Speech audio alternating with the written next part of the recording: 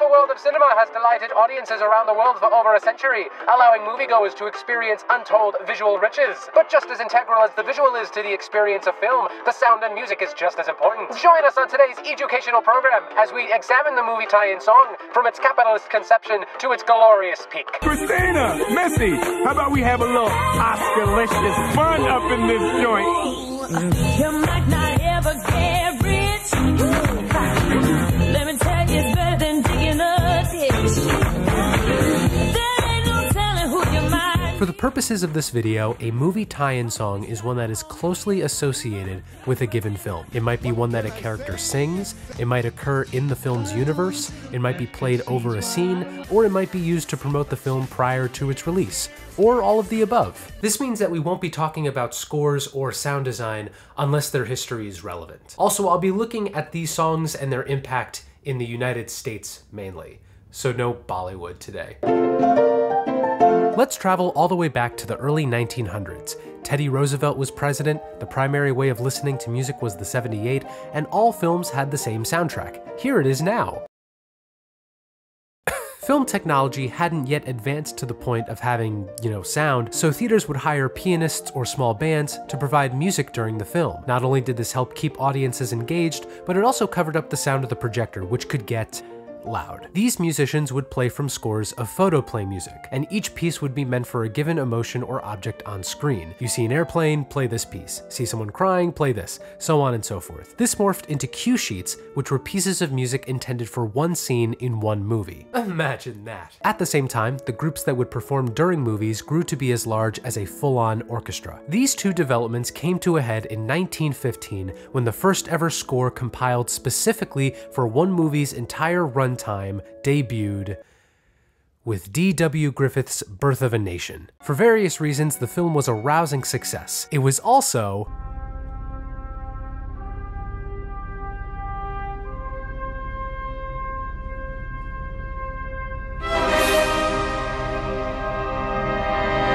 Fast forward to 1927, and Al Johnson's The Jazz Singer is released with its landmark Vitaphone system, marking the first time you were able to watch a film with your ears and hear it with your eyes, just as God intended. From there, film studios capitalized on this by making movies that rubbed this new technology right in your face. In other words, musicals. As we move into the 30s, tons of famous movie songs had their origins here. Somewhere Over the Rainbow from The Wizard of Oz, Singing in the Rain from Hollywood Review, Old Man River from Showboat, Cheek to Cheek from Top Hat. Though these songs were big hits at the time, movie studios didn't really see the value of the work done by composers who then could only work for one studio at a time. Meanwhile, King Kong is released in 1933 with the first ever soundtrack written specifically for one film. This is also when we saw the first commercially released soundtrack for Snow White and the Seven Dwarfs. The soundtrack was called Songs from Walt Disney's Snow White and the Seven Dwarfs, with the same characters and sound effects as in the film of that title. Who wrote that, Fiona Apple? Jumping to the late 40s and early 50s, audiences got to hear movie songs like As Time Goes By, made famous in Casablanca, White Christmas from Holiday Inn, Zip-a-dee-doo-dah from Song of the South. Actually, you might remember this Disney film because it's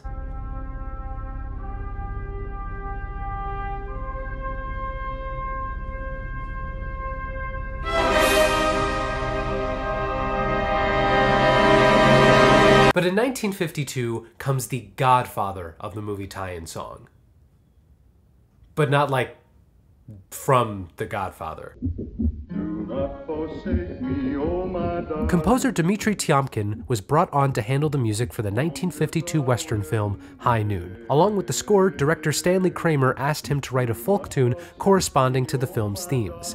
Tiomkin gave him Do Not Forsake Me, Oh My Darlin', otherwise known as the Ballad of High Noon, which would be sung by Tex Ritter. Kramer loved the song enough to put it in multiple scenes of the film, but test audiences found it too jokey for the movie, and the studio pressured Kramer to remove it. Instead, as the film was in post-production limbo, Kramer went to Columbia Records to have a rendition by Frankie Lane recorded and released. The studio retaliated by releasing Ritter's version as a single under Capitol Records. In the months following the film's release in July 1952, both versions became huge hits, landing in the Billboard Top 20. The film itself was also a huge hit, selling out theaters and winning multiple Oscars, including one for Best Original Song. And the winner is... Dmitri Tiomkin for high noon. It was at this time that studios realized the power of movie tie-in songs to connect with audiences and to build another way to express the themes within a movie and also make money. Did I forget the money part?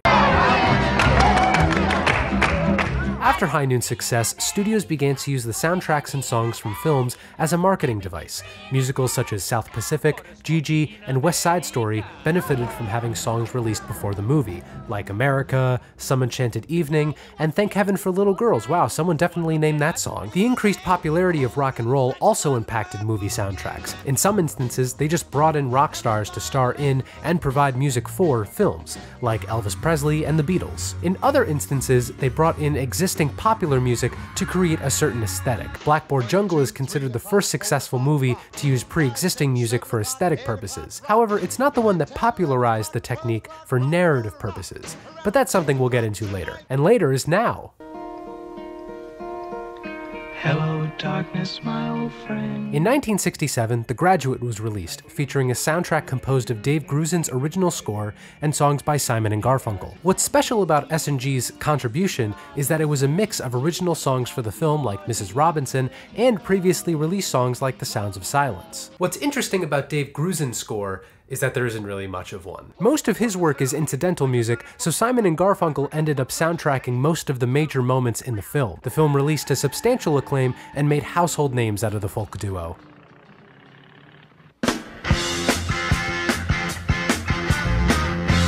About 2 years later, Easy Rider, the classic 1969 film that kickstarted the era of New Hollywood, had a soundtrack entirely comprised of pre-existing songs. Though the songs were originally in place as a temp soundtrack, they ended up feeling so integral that the duo behind the movie, Dennis Hopper and Peter Fonda, decided to keep them all in. This led to the soundtrack costing about $1 million, while the rest of the movie only cost about $350,000.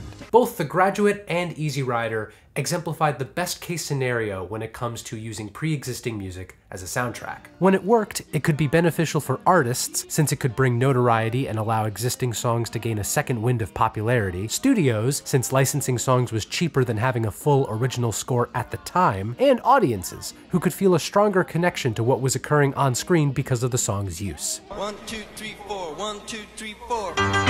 Movie songs in the 1970s reflected the fractured state of the film industry at the time, which was split between smaller independent films and the newly created blockbusters. Films like American Graffiti went with a compilation of pre-existing tunes. Artists like Curtis Mayfield and Isaac Hayes were brought on to compose soundtracks for Superfly and Shaft respectively. The Who saw two of their albums turned into films, Tommy in 1975 and Quadrophenia in 1979. And of course we had the return of Golden Age Hollywood scoring with all the... and also the... and don't forget the... Right at the end of the 70s, though, two films managed to redefine the entire movie soundtrack landscape, demonstrate the power of movie songs to sell tickets and captivate audiences, and help guide the cultural aesthetic away from the muddy, confused 70s and towards the bright, boisterous 80s. Here's a hint. They both star John Travolta.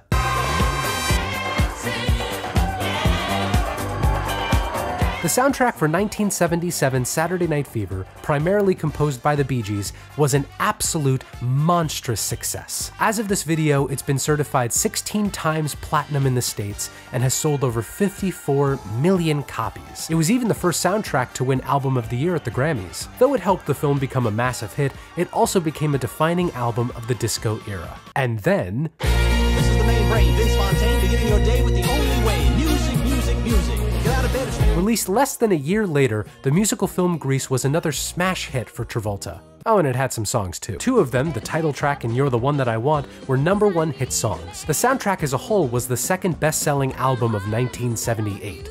What was the first, you ask? Oh, hello. What followed Saturday Night Fever and Grease was the most prosperous time for movie soundtracks and songs in all of film history. If you have a favorite movie song, chances are it came from this era. The 80s had songs like Eye of the Tiger from Rocky III, Don't You Forget About Me from The Breakfast Club, Danger Zone and Take My Breath Away from Top Gun, the entire Purple Rain soundtrack. Movie songs from this decade were especially focused on being marketing tools, to the extent that many of them were just named after the movie they were from. What's that song from that Kevin Bacon dancing movie? Oh, Footloose. What's that one from the movie with the flashy dancing? Oh, Flashdance, What a Feeling. What's that one from the Bill Murray Ghost movie? Oh, thank you. As we entered the 90s, movie songs expanded from just synth-pop bops and into other genres. The ballad was especially prevalent with My Heart Will Go On from Titanic, I Don't Want to Miss a Thing from Armageddon, Kiss from a Rose by Seal. Wait, what? Yeah, Seal's classic R&B ballad was on the soundtrack for Batman Forever. Power, my pleasure, my pain. Rap and hip-hop also made their way into movie soundtracks, Gangsta's Paradise from Dangerous Minds and the Sonic movie. Meow. And of course, Men in Black featuring future YouTuber Will Smith. The compilation soundtrack also saw plenty of high-profile use this decade. Soundtracks for the Batman movies, Space Jam, Pulp Fiction, Singles, Trainspotting. Anything else? Oh, music videos were popular, and several movie songs used them to great effect. They were a cool new way to promote both the song and the movie. I feel like I'm forgetting something. Oh, the Disney Renaissance! Those films had huge soundtracks, plus renditions of their most famous tunes by popular artists. Heck, Phil Collins just did the entire Tarzan soundtrack. We just let him do that. Is that it? Oh yeah, I guess that's all there was.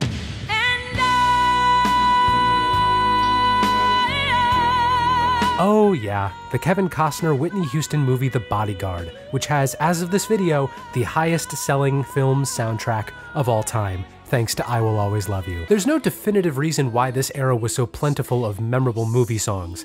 Based on my research, however, I'd say it's based on a few factors. One, the rise in new listening mediums such as the cassette and CD led to people being able to purchase music in a more convenient form. Two, the music industry in general was experiencing the largest boom in sales it had ever seen, so it makes sense that people would spend money to buy the soundtracks for their favorite films. Three, the US economy as a whole was doing obscenely well. The 80s and 90s brought about two of the largest economic expansions in US history. So basically, people had more money to spend than ever, they spent a good amount of it on films, which were doing better than ever, and in turn, the music from those films became very popular.